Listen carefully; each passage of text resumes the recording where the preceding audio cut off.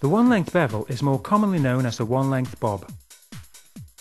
In the one-length bevel cut, all sections are brought down and cut to a stationary perimeter guideline where they are club cut on a 0° angle.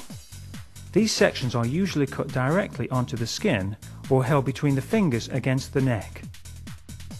Once the hair has been cleaned, use either water or a cutting agent to ensure the hair is evenly moist all over. Hair which is only partly wet will not provide you with the even tension and elasticity you will need to achieve precise results. Divide the hair into two sections from centre forehead to centre nape. At centre nape, approximately 4 cm above the hairline, divide the first section. Notice that this resembles an upside down V shape. The extra weight in the central area will help to throw the weight of the shape forwards, which will emphasise the strong lines and shape of the haircut. Tilt the head slightly forwards, divide this section in half and comb away unwanted hair.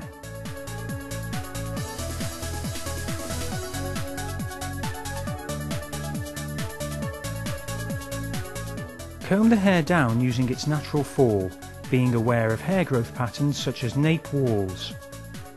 Comb flat to the skin and club cut the first section parallel to the section line.